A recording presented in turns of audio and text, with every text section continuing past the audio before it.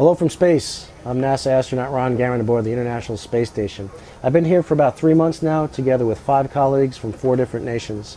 Thank you for letting me join you at TED Global 2011, where the conference theme is the stuff of life.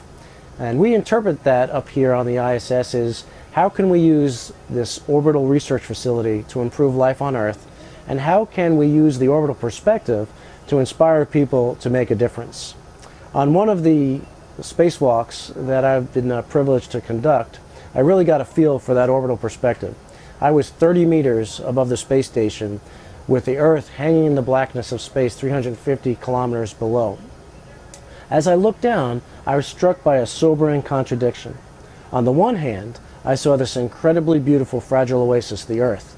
On the other, I was faced with the unfortunate realities of life on our planet for many of its inhabitants. Those that don't have enough food to eat, clean water to drink, those that face poverty and conflict.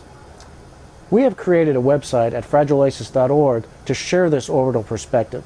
And we believe that an important response to the challenges facing our planet is international cooperation. And that's what we're practicing every day up here on the International Space Station.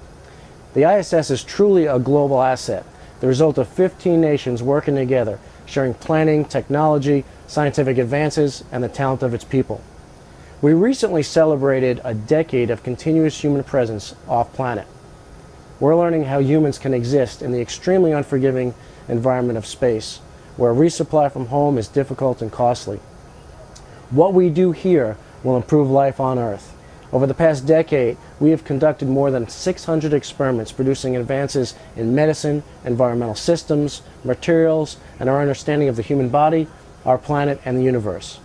Let me quickly grab the camera and fly you through some of the research modules that we have here on board as I tell you more. We are presently in the Japanese experiment module, also known as the GEM, where we have this airlock where we could put experiments out into the vacuum of space to be placed on this external platform out these beautiful windows out here. And you can see the Japanese robotic arm as well that places the experiments out into the vacuum of space. The GEM also has several experiments racks. We'll talk about the first one here, which is the Retai rack. Quality materials, improved medical diagnostics, and advancements in micro and nanotechnology. The SIBO, or cell rack, is presently conducting plant growth experiments.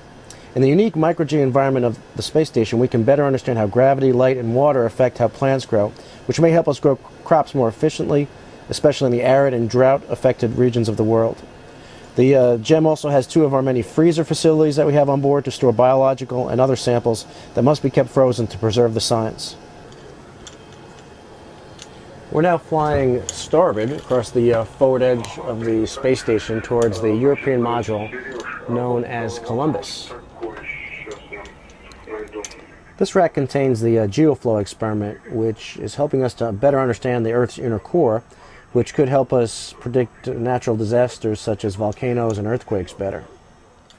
In Columbus, there's also many facilities dedicated to the study of biology and the human body, including 2 human research facility racks, which contain medical diagnostic equipment, biolab, and the European physiology and cultivation modules.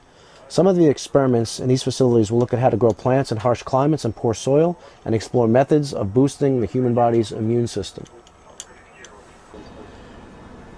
We're now flying aft through the space station towards the US lab.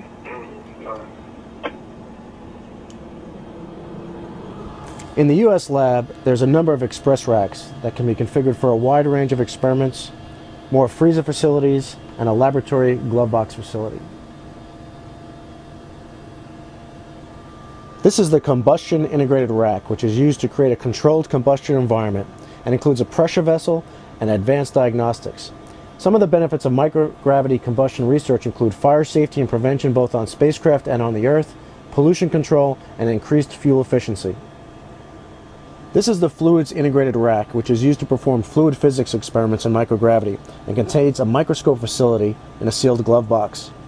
Some of our fluids experiments investigate how fluids behave near the critical point, which could lead to advancements in clean energy production and clean methods for eliminating hazardous waste. I'd like to show you inside the wharf, the Window Observational Research Facility. Although we can't open it up right now because we have an experiment ongoing in there called ISAC, the International Space Station Agricultural Camera. This camera takes frequent visual and infrared pictures of vegetated areas around the Earth. This camera takes images frequently enough to evaluate rapidly changing conditions of crops in areas which have a short growing season and provides valuable information that farmers can use to optimize crop growth and increase food production. Beyond its initial agricultural focus, scientists also plan to investigate how a quick response Earth sensor such as ISAC can be used to study a number of rapidly changing phenomena around the planet, from measuring how glaciers are changing to the potential applications in helping monitor conditions following natural disasters. Technologies developed and demonstrated here on orbit will help alleviate some of the issues humans face daily on the planet. One example has to do with water purification. As we fly aft through the space station toward the Russian segment, I'll tell you all about it. One of the challenges with our technology on the ISS is that it needs to be sustainable, which means it needs to be easy to use and work for long periods of time without maintenance or resupply.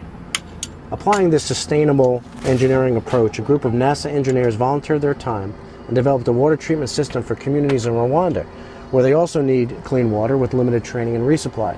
That project led to a project in Kenya providing household-scale water treatment systems for 4 million people. It is the largest water treatment project of its kind in the world. I'm entering the MRM-2 research facility in the Russian segment.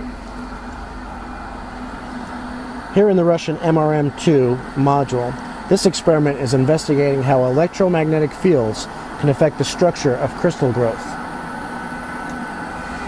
Here in the Russian service module, there's a number of scientific experiments. In the LADA experiment, investigators are evaluating different methods of growing wheat and vegetables using hydroponics. Here in the Russian segment, there's also a great deal of photo equipment that's used for Earth observations through these great Earth-facing windows. We look at things like the human impact, the effect of human impact on the environment, on the atmosphere, on pollution control. There's also an experiment called Rusalka, which evaluates the human impact on the Earth's atmosphere. These are just a small subset of all the research that's being conducted aboard the International Space Station. Other research is leading to things like new emergency sutureless wound closure and disinfection, breakthroughs in the understanding and the protection against bacteria such as salmonella, the treatment of osteoporosis and skin disorders, and the development of a NASA bioreactor, which is being used in laboratories around the world for research in things like cancer, regenerative medicine, artificial organs, diabetes, AIDS, vaccine production, and infectious disease. Thanks to the cooperation of the 15 nations of our International Space Station partnership, research is being conducted aboard the ISS that simply cannot be done on Earth and is making a big positive impact on our world. Thank you for letting me share the orbital perspective with you. See you on Earth in September. Goodbye for now.